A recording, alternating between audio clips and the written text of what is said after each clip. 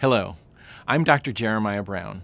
You're about to see a video about a specific treatment for your retinal condition to help save your sight. Having any type of treatment or surgery is an important decision to make.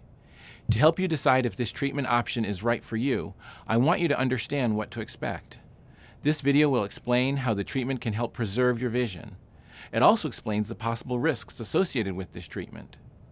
Sit back, relax, and watch this video.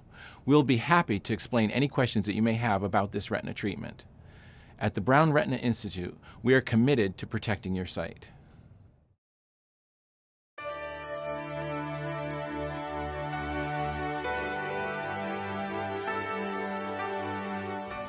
Your ophthalmologist has diagnosed a torn retina in your eye. This condition occurs when the tissue lining the back of your eye has a tear or a hole in it, similar to a rip in a piece of cloth. A torn retina can affect your vision and often leads to a more serious condition called a detached retina, where the retina is lifted away from the back of the eye. Your ophthalmologist has recommended repairing your torn retina with laser surgery. This surgery can help to prevent further retinal damage and save your sight. To understand how a torn retina affects your vision, let's take a look at how the eye works.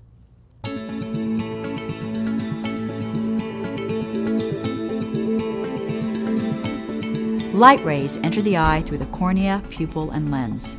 These light rays are focused on the retina, the light-sensitive tissue lining the back of the eye. The retina has two areas: the peripheral retina, which gives us our side or wide-angle vision, and the macula, the small area at the center of the retina. The macula gives us our pinpoint vision, allowing us to see detail clearly. The inner eye is filled with a clear, jelly-like substance called vitreous. As we age, the vitreous becomes less like jelly and more like liquid. Usually, the vitreous is only loosely attached to the retina, so as the eye moves, the vitreous moves away from the retina without causing problems. Sometimes, though, the vitreous pulls hard enough to tear the retina. Flashes of light or floaters can appear in the field of vision. If a tear occurs along a retinal blood vessel, this can cause bleeding into the vitreous. This is called a vitreous hemorrhage, and it can cause a large number of floaters in the field of vision. Retinal tears are a problem because fluid can pass through the tear and lift the retina off the back of the eye. This is called a retinal detachment. The retina does not work when it is detached, and vision becomes blurred. A retinal detachment is a very serious problem that almost always causes blindness unless it is treated. Your ophthalmologist will repair your torn retina with a procedure called photocoagulation. A laser is used to seal the retina to the wall of the eye. The goal is to prevent fluid from going through the tear and under the retina, causing retinal detachment.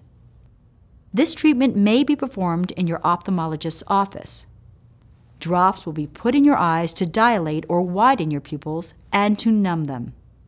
You might also be given a small amount of anesthetic in the outer part of your eye. A lens will be placed on the front of your eye, which is used to focus the laser precisely on the retina. Treatment usually takes less than 15 minutes. To repair a retinal tear with laser surgery, your ophthalmologist uses a laser to make small burns around the tear. The procedure creates scars that seal the retina to the wall of the eye, helping to prevent the retina from detaching completely. You may experience pinprick sensations as the laser is applied. You can let your surgeon know, and he or she will adjust the laser power or stop the procedure momentarily to make you more comfortable. After the laser surgery, it's important that you avoid exercise or any strenuous activity to allow your retina to heal properly for a few weeks. Your doctor will tell you when you can resume your normal activities.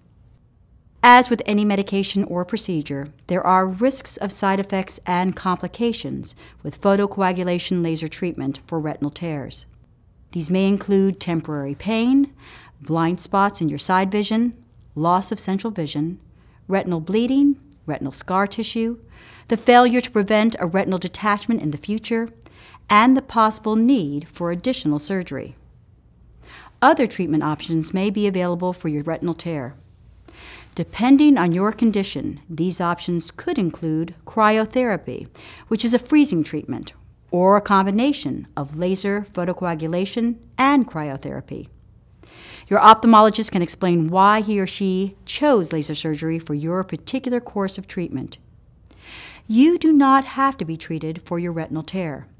However, without treatment, it is very likely you will develop a detached retina and lose vision in that eye. The main goal of treating retinal tears is to prevent severe vision loss from a detached retina. Be sure to keep all appointments with your ophthalmologist after treatments. Also, if you have any changes in your vision, you should call your ophthalmologist right away. Monitoring your vision is a vital step toward the goal of preserving your sight.